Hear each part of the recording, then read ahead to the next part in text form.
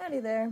So I'm getting ready to do some painting. For those of you that have been following along on my Happy Day Paint Tube channel, you can see a lot of this head of the lake being done, the snow falling and things like that. I think it's a really fun process to watch, which is why I've been trying to record it. But I got to the happy trees, and I thought I would just visit with you guys before I proceeded.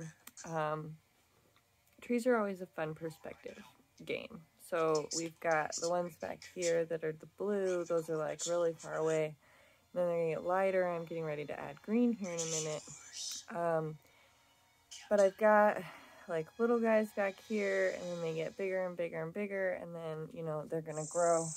They're gonna grow as they get closer to you.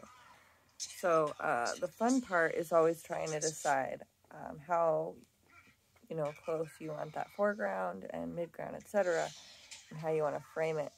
So there are some trees really close here in my foreground that are super tall. I'm probably going to end up bringing them all the way up here, but for now I've just marked in with my brown where I want the stems to be, and I'm going to work my way up, starting with white on my palette knife and adding green from the back to the front, using the white first, and then having more concentrated green up here.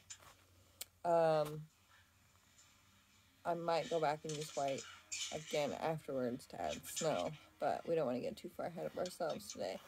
So the brown of these trees I'll actually figure out when I get closer to them.